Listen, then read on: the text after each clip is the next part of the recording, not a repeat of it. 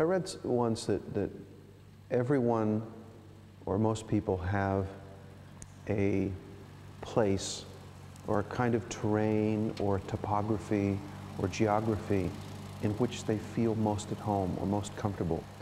Well, my earliest memories were the hills of Brown County. I feel more at ease, more at home in these rolling hills of southern Indiana than I do anywhere else. But this is the place I know, and this is the place, because I know it, I can write about it, and I can feel it and can convey it, I hope. Reverend Shadrach Bostwick doctored soles and boots. How could you walk upon this earth with devils in your shoes? He'd rise at 3 on Sunday and ride from church to church. And through the week he'd ruminate and do the cobbler's work. Faith was spread thin there in that place and time. He preached to congregations of 7, 8, or 9. Right home after midnight, limp as frostbit grass. The souls of his listeners were infinitely blessed. One of the things that I've always loved about true rural people, you had to be a jack of all trades. You had to have many skills. You had to be able to fix this if it broke over here. You had to be able to mend that, cobble that. And these are all parts of being human and skills that we have lost as a society now. And Reverend Shadrach Bostwick could go and preach the high word, and then he could go and work with his hands. He'd take 2 strips of leather, mold them around to last, stitch it all together till surely it held fast. He'd hold an empty shoe, stick his foot deep inside. He'd say the shoe's the body and sole's the foot inside. And folks could tell the difference between leather and flesh, and the word, it was sowed all through the wilderness.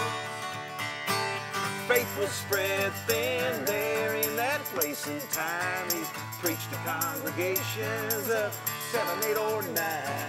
Right home after midnight, limp as frostbit grass. Souls of his listeners were infinitely blessed.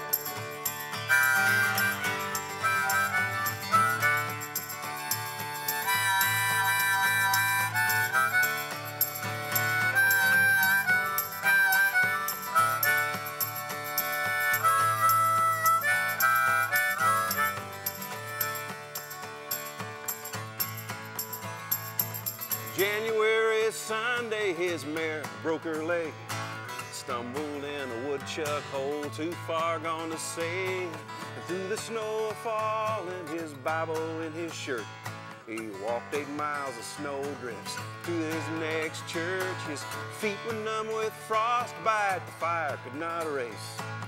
No amount of stamping could put feeling in their place. Faith was spread thin there in that place and time. Preached to congregations of 7, 8, or 9.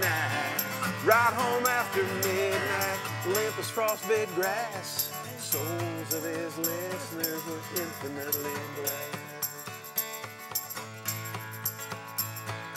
From that morning onward, Bostwick never spoke of the foot inside the boot as the image of the soul inside his earthly body that once had been so warm. Bostwick felt the terror of the flesh forever known. Faith was spread thin there in that place and time. Preached to congregations of 7, 8, or 9.